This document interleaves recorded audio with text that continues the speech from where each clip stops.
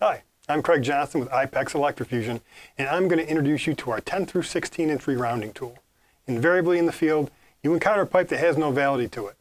You need to get that back to round in order to have a successful fusion, and this is a great tool to do that. I've used tools in the field myself.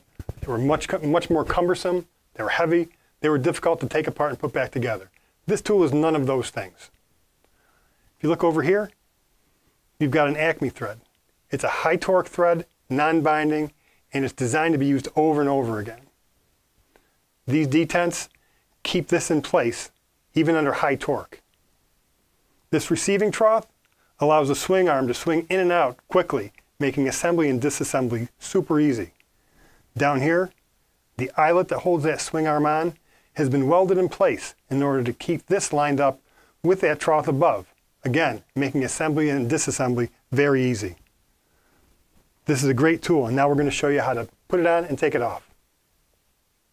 Deploying this tool is really a one-person job, but for the sake of demonstration, Scott's going to help me out. Scott DeRoger is also with IPEX Electrofusion.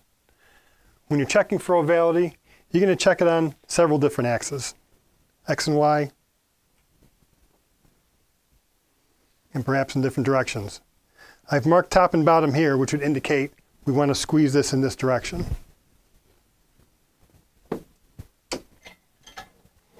We're going to take our two pieces,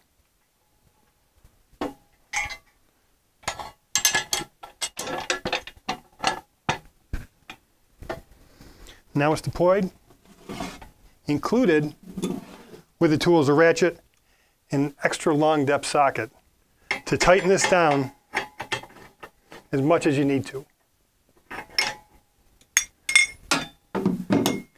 Here's one of the big differences between other tools. You can take this off after the fusion's made without having a major disassembly.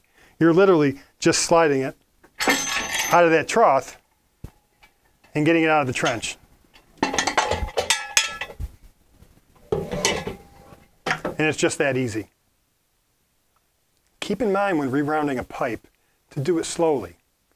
The pipe is going to continue to change after you tighten this down even more. So it's important to tighten it down, let it cold flow, check it again, and tighten it down as much as you need to get it back into round.